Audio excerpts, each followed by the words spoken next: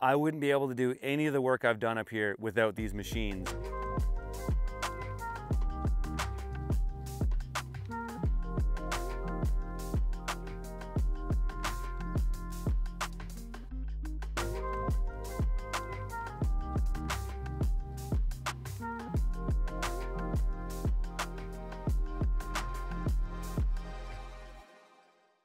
All right, now I wouldn't be showing you everything if I didn't talk about these machines, because I wouldn't be able to do any of the work I've done up here without these machines.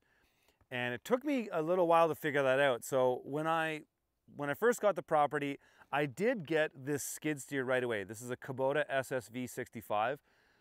And I bought that in the next month that we took on the property, because I knew I was going to need it to get through the winter so that I could get access up here, because we were going to be commuting back and forth. This was critical. It was also critical in the first leg of construction because we used it to unload delivery trucks, move material around with the forks. It was absolutely critical.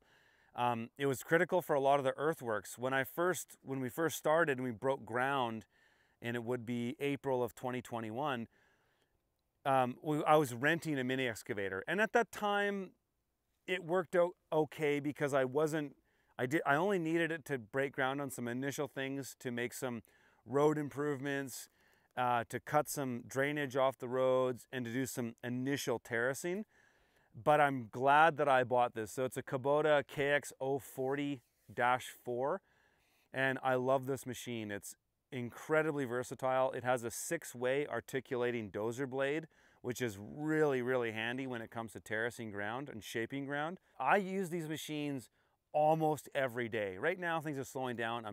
The skid steer gets absolutely used every day. When I first started, and I was talking about this in the early vlogs, is I wanted to get a tractor that had a backhoe attachment on it.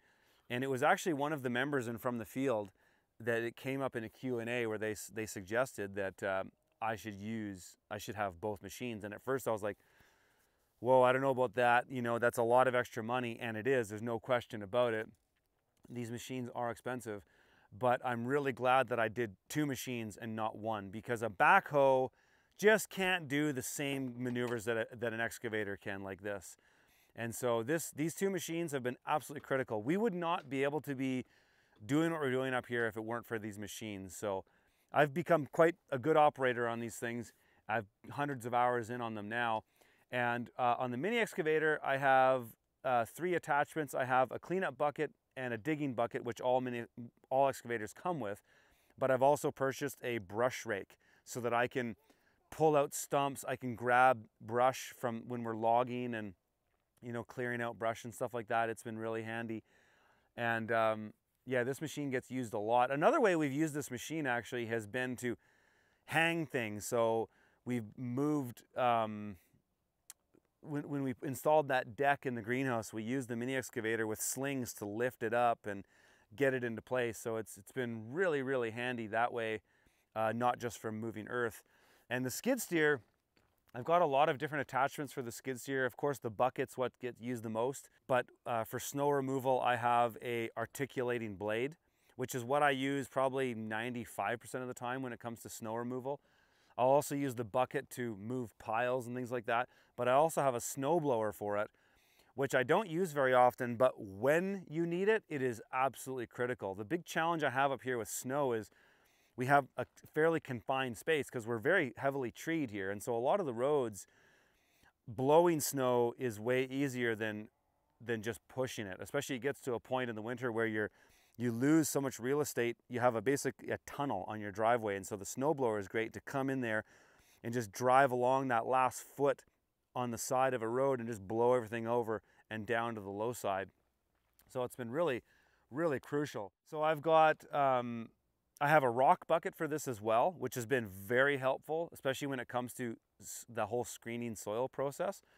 And I also have a grappler bucket for this, which I thought I would use more than I do, and I don't really need it as much. I'll probably sell it. Okay, there's one more machine I want to show you guys before we wrap this video up. All right, well, if you're familiar with my videos, you probably know what this machine is. This is a BCS walk-behind tractor. I've had this particular model for 4 or 5 years. And back in the farming days, the implement I used the most was a rototiller with a precision depth roller attached. That's how we did all the bed prep on the farm. But the attachment I use the most now on the Homestead is this brush mower. And this tool has got a lot of work, because when we built the fence on the property, we had to clear everything. We either had to cut trees down with chainsaws and just clear material out of the way by hand, but we used the brush mower to just mow everything else in between. And I'm actually about to start using this big time, because what I'm going to be doing before the winter is going and mowing down all the shoulders of my driveway so that I have more room for snow. I didn't do that last year and I really regretted it, because as the snow falls, it just, areas that are brushy just get lost. They look like piles of snow. So I'm going to be mowing all of these down. And on the Homestead here, this tool has been absolutely critical. And it's pretty much the tool I use the most. In the wintertime, I do put the snowblower on this, and it's really handy because we get so much snow up here that I have a lot of little paths to manage. And I can do a lot of those by hand, but sometimes we get so much snow at once that just to fire this thing up and use the snowblower makes life so much easier. So that is the last piece of equipment that is really critical on the Homestead here. All right, folks, so that's a wrap. That's the whole Homestead. You know, if you want to know any of the micro details of any of the things that you saw in this review, all the vlogs are up at From the Field. So I've been vlogging almost daily for the last 2 years. All that is up at fromthefield.tv. And a lot has changed here over the last 2 years. A lot more is going to change next season. I'll be vlogging all of that there as well. So if you guys like this video, if you found it helpful, smash the like button, subscribe to my channel if you haven't already, and head over to fromthefield.tv and sign up for 7 days for free if you're not already a member, and just check out the massive amount of content that we have up here. There's a lot more videos up there than just me posting. We have other content creators and many, or a couple years of me touring around North America showing you great homesteads, farms, and regenerative agriculture. All right, folks, we'll see you in the next one.